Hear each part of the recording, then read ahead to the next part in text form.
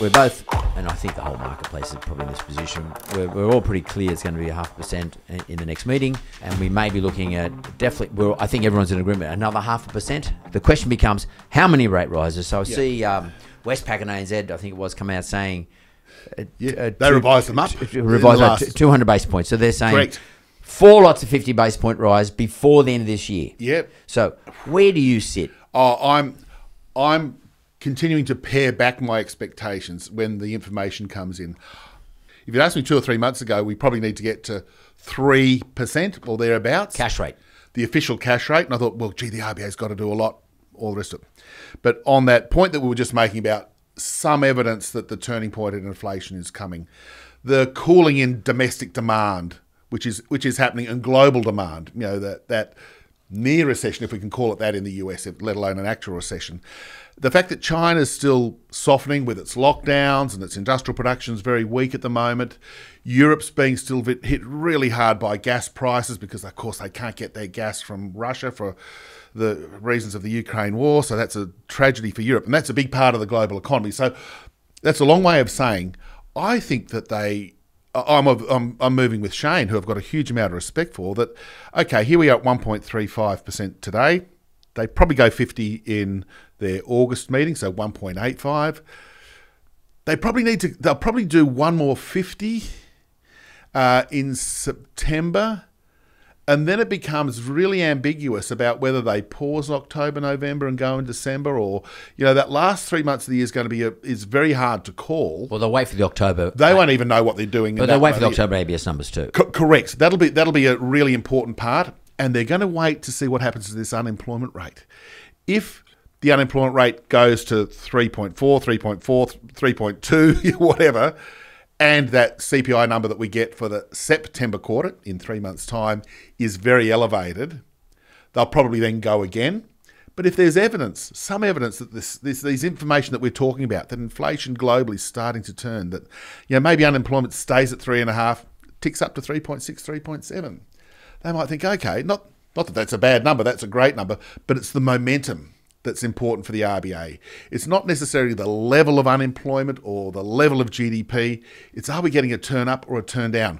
GDP is turning down. Everybody agrees with that. So they're saying 3.75, then 3, then 2 over the next 3 years. Correct. So we've got a slowing. That's a problem. Well, it's an issue. Yes, it's a potentially, and if they get that forecast wrong by being too optimistic and the outcome's even a percentage point lower. So that's a big deal. That's a big deal for GDP growth, and therefore your implication for your unemployment rate. So rather than hanging around 3.5 a bit, it goes to 4 or 4.5. Again, not catastrophic, but you don't want to then risk going to 5 and 5.5. Low unemployment, as we've been saying, is a good thing. You're thinking maybe between here and the end of this calendar year, definitely a pause in February. But between here and the end of this calendar year, maybe another 1.25%. I'd hazard the guess 1.25. So we're in that. I'll call it a range because I don't know whether they're actually going to move to 2.5, 2.75, or 2.6. In a way, it doesn't matter. 10 basis points doesn't matter. But I reckon my current forecast is that by year end we're going to be around 2.5 to 2.75, give or take. That we get to that sort of level, so a little bit less than I thought. Not a huge amount. They still have to hike. As we said, the Fed, New Zealand, Canada, UK, even the European Central Bank a short while ago hiked for the first time in 10 years. So we've got the global hiking cycle. So the RBA's got to play that game in a sense. But then I think they can afford to go on their summer holidays. They don't meet in January. They can just chill out and see what happens to the economy. What are consumers going to be spending in the Christmas period? That's when a quarter of all retail sales happening over Christmas. Are we going to be saying, gee, my cost of living is so bad, I'm not going to go out for dinner. Or the Christmas turkey will be a bit smaller, or we won't have. I'm not going on holidays. Yes, I'll have a local holiday, or I'll have a holiday locally rather than in the Bali or Hawaii or something. I'll just go local. It's half the price and still take the kids out and we can do some nice things. But it's a very different way of spending. So I think the RBA will probably then pause in January, come back in February, take a deep breath. Where are we? And they'll have the data. Have these rate hikes from 2022 Yep.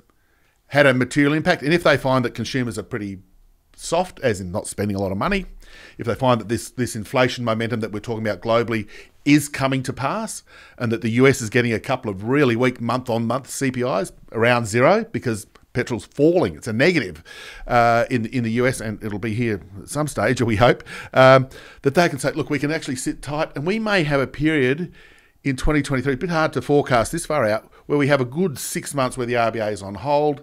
They'll see what happens to the economy. Is that 2.5, 2.75 official interest rate enough to achieve our inflation objectives? And this, if it is, we might have this other period, which the RBA has a history of having, a year with no rate changes.